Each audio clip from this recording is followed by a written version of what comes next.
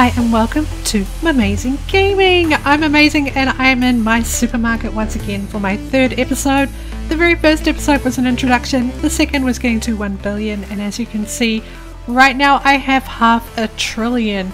If you do enjoy this video, throw a like on it, don't forget to subscribe, hit the bell, do all that good stuff, and we're going to get right into this video. Today's a special day actually in this game.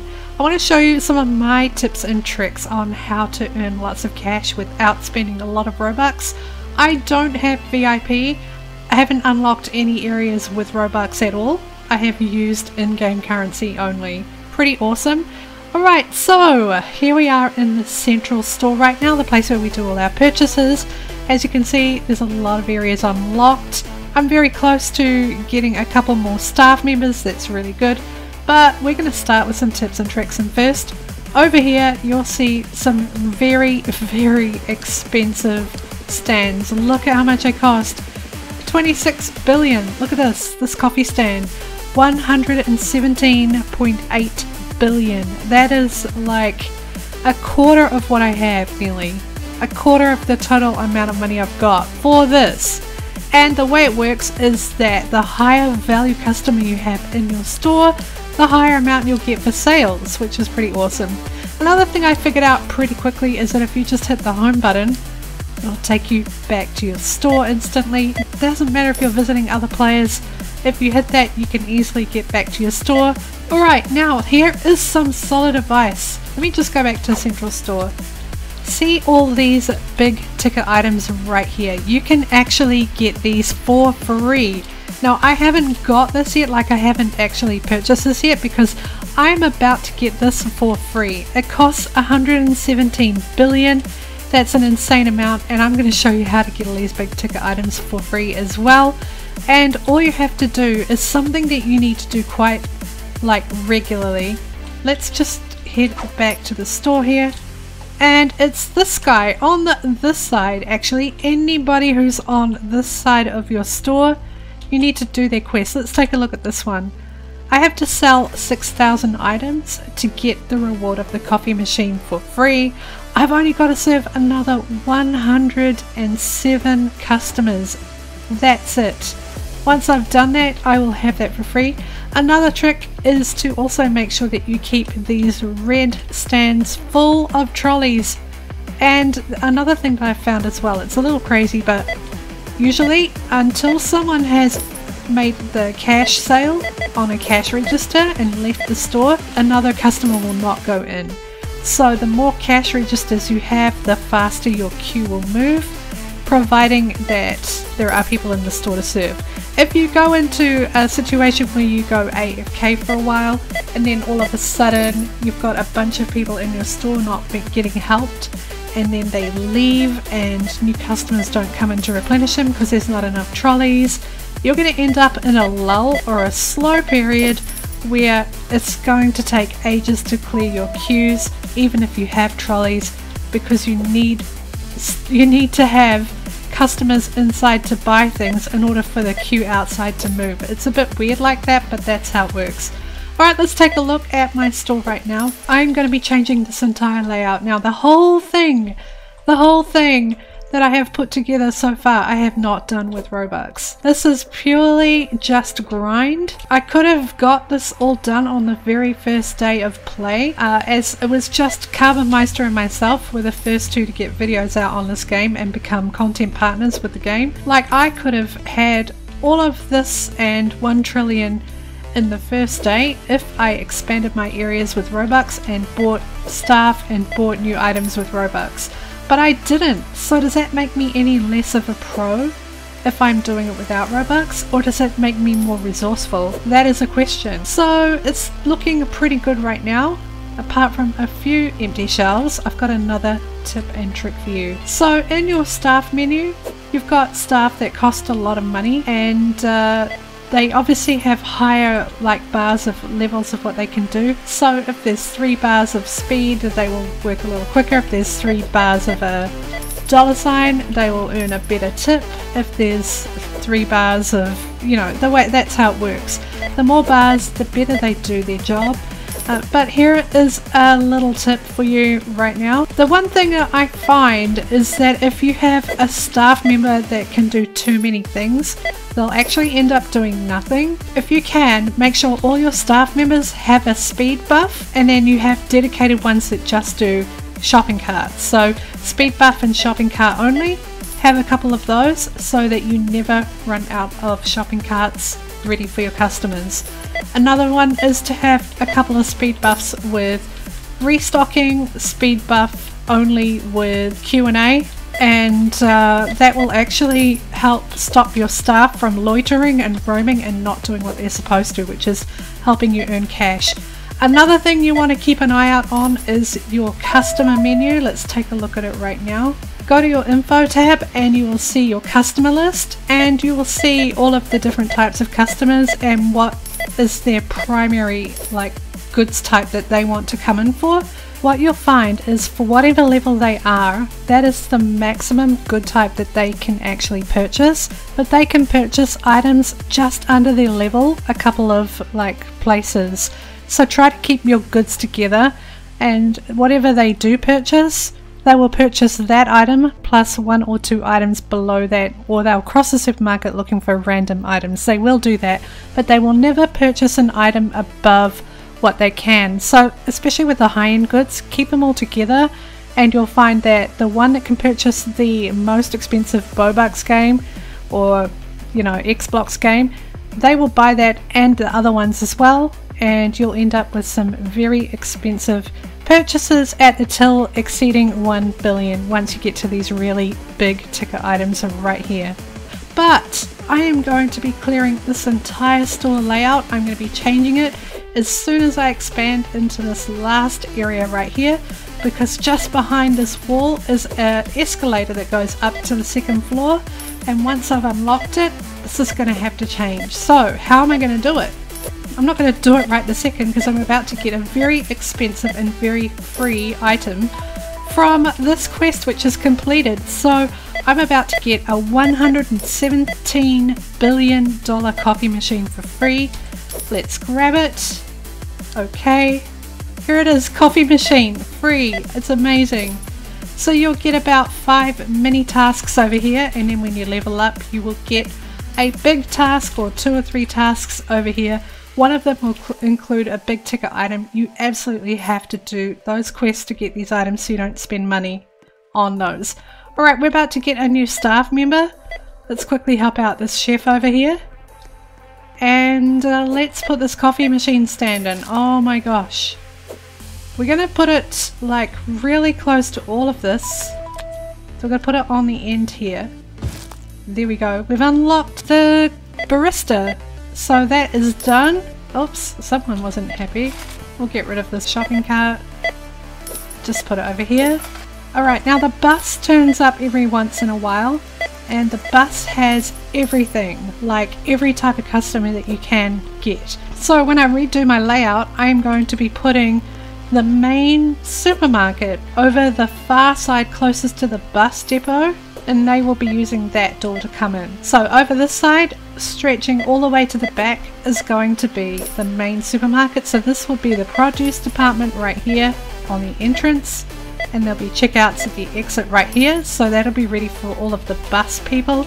So going all the way through, we'll have everything in order from the info list. So starting at the top, when I redo the supermarket, I'm going to be having milk stands right here by the entrance, followed by carrots, apples, pumpkins. So I'm going to be placing everything in order through here, and I'm going to be making it so that each end gondola will be a restock section, so that everything gets restocked and there's nice flow, and it goes all the way back through here.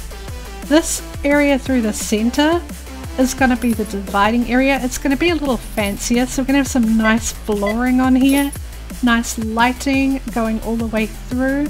There will be checkouts of course, but it will look a lot different. And then on this side I'm going to put premium goods. So these are the people who come in through the car park. Different cars denote different types of customers as well. So the higher end customers will be driving the fancier cars. and they will all come in and purchase items from the high-end goods on this side over here. And then that is going to be how the layout is going to work. So it's going to take a little bit to get that organized. That's what I'm going to do, a complete restock and a change of everything in here. Now to the staffing issue. Okay, so quite often you will get staff, look at them. Look at them. They're just, well, there's customers out there too. But there's just customers, just staff and customers just roaming and doing nothing. There's nothing out there for them, but they still do it. Why do they do it? Well, probably because they don't have a task to do, or they've got too many tasks and someone picks it up because it's a multitask, like restocking versus Q&A. One might have both restocking and Q&A, and another person that has Q&A and something else is taking that customer, so they can't do it. So they miss out on an opportunity to restock, and then you get these red boxes over everything in the store, which is like frustrating. And then customers leave and you have to put these carts back in the queue. Well, as you can see, my carts are not a problem because I have dedicated staff that only do speed buff and shopping carts. That's all they do. That is their job. So anyone with a different job description, or anyone that has a shopping cart in their job description, should not be in my main store at all doing another task. Alright, so we've got the coffee machines here. No one's bought any yet. I'm really waiting for that new customer. Let's take a look and see if we've got any in the queues. Nope. We've got the werewolves. They will be hungry for some steak. We've got a police officer there. Who else have we got over here? Oh, we've got these chefs. I don't know. What do we call these ones right here? Look at that face. It's like a Cletus chef. A Cletus chef. So he's gonna go grab the knife set first, probably. Or definitely inquire about the knife set even if he doesn't purchase it. Cletus chefs. Look at that. So far I've not seen any of the new ones, the barista girls, but hopefully that won't take too long. For now I'm just going to do a quick restock, and this is just the one thing that I did get was the ability, the I think it's called Boss? Super Boss? Manual checkout time reduced by 50%. That's me checking it out instead of the staff clerk. Restock 3 shelves at once manually. That's what I'm doing. Manually recycle up to 5 shopping carts. That's also what I do. Very, very good little pass to have that one. And then I've got super customer, increase customer speed by 25%. So they work around the store getting things they want to get quicker. I don't have VIP. I don't have the starter kit. I don't have the cash cow. I don't have the starter pack. Boosts, I don't have any boosts. Number of purchase 1, it says. Like, I don't have it. It means I could get it if I wanted to, and I haven't bought any cash at all. That is just grind, completely pure grind. So I'm just going to go through, and I mean there are plenty of flaws with this layout, mainly that I tried to put them in groups of items rather than groups of value. If you look at the layout of Central Store, that is how you should lay out your supermarket. So you have sections for everything and restock shelves close to all of those sections. Yeah, let's go back to Central Store actually and take a look at that, because that is a really important thing. Yeah, so treat your supermarket like this. Lay it out much nicer than this, but keep all of your first area with all of these items unlocked in order, and then create a second area with these items, and then you've got your like high-end goods for all together right here. And you'll find you'll get a lot more sales of high-end prices if these are all together. So the high-end side is going to start with the saxophone and guitars and the flutes, and it's going to go all the way up to the TVs, the flat screen TVs, which are right here. I have no idea how much these cost, probably trillions, but I will probably earn them for free with a quest because I'm up to date with my quests, and you should be too. So that's how that's going to work. Yeah, but right now I'm saving to expand so I can get that top floor and then get my whole bottom layout redone.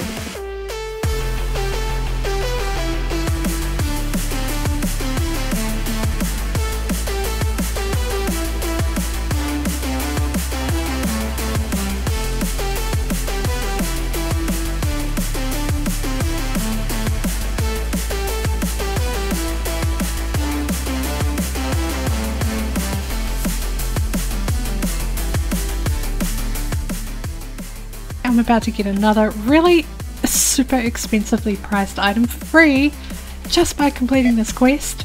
And as you can see, I've got some cell phones. Oh my gosh, cell phones, a phone stand. I'm about to put this in. Oh, and you haven't seen my new layout, have you? No, you have not, but I'm about to put this in. Let's put it right here. I have a new customer unlocked. Oh my gosh. I better restock it. It's going to be expensive. I wonder how much this is going to earn me. Right, there and there. So all my high-end products are over this side. Just quickly restock this. Okay. So, a new customer is going to come in. I have to find them, see where they are. Oh my gosh, look at this queue. It could be a while before they get there. What about over this side? I think these are here. I think these guys are the ones right here.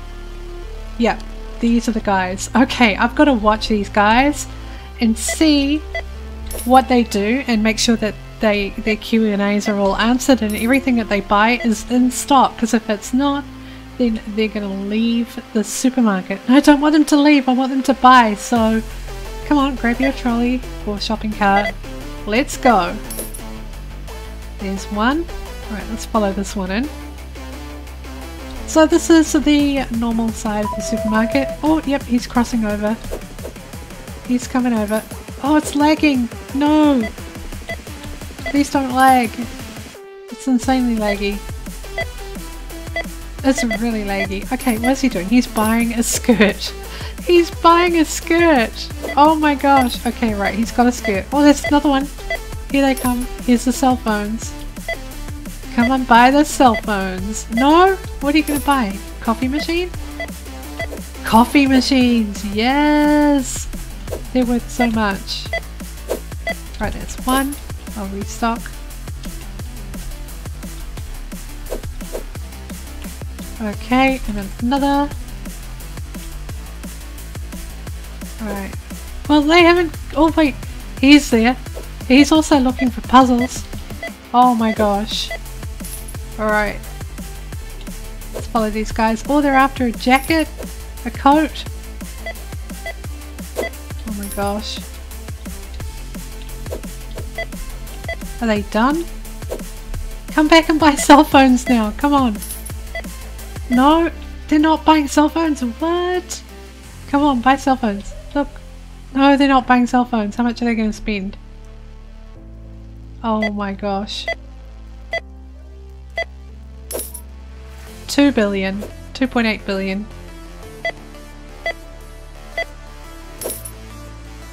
$2.8 billion again. Okay, so this guy must have bought the cell phone. He must have. I've got to keep an eye on him. I'll restock everything he visits. Alright.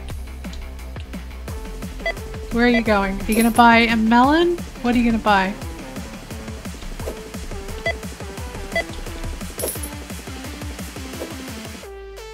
Alright, he's done now. He's done. Here we go. 7 billion for the cell phone!